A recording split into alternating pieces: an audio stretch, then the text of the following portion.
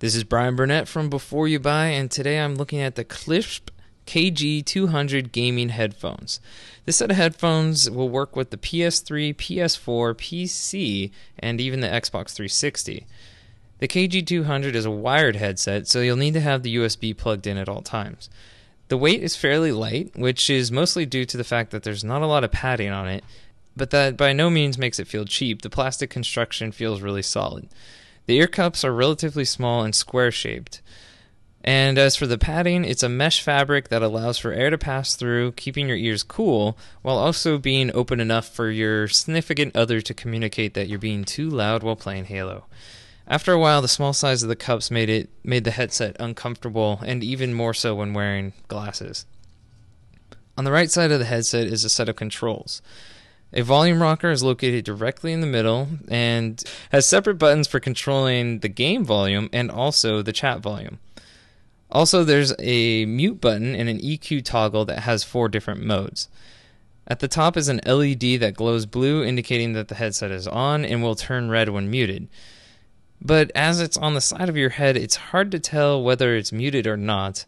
Also, when first using the headset before you've memorized the buttons can be kind of confusing. The mic is detachable and has a good range of flexibility. The sound quality is about on par what you'd expect to hear over Xbox Live, so good enough for gaming communication, but not so much for recording audio. Included with the headset are all the cables and attachments you'd need to hook up to your gaming devices. So long as it's not the Xbox One, because that needs a sold separately adapter. I tested this headset with my Xbox 360, and the setup was a bit of a pain as you're tethered to the 360 with the USB, and then a separate cable is attached to the controller for audio, and finally you have a split off for the component cable where you're able to plug in the audio inputs. Once everything was hooked up, it was relatively easy to use, and the sound was really good, crisp, clear, but lacking a little bit of the bass at the bottom when you're hearing explosions in the background.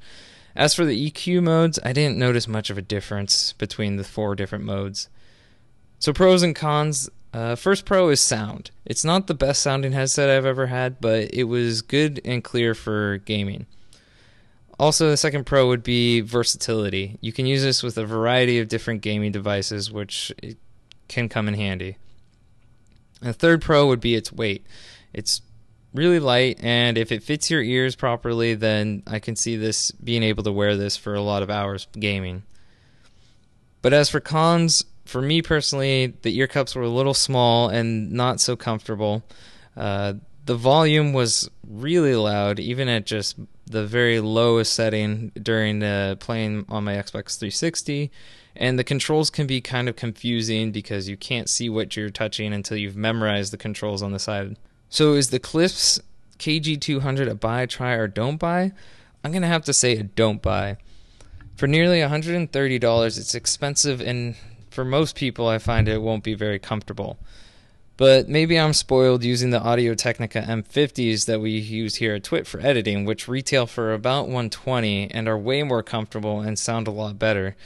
But these aren't gaming headsets, so they don't include a mic. This has been Bryan Burnett from Before You Buy, showing you the Klipsch KG-200s.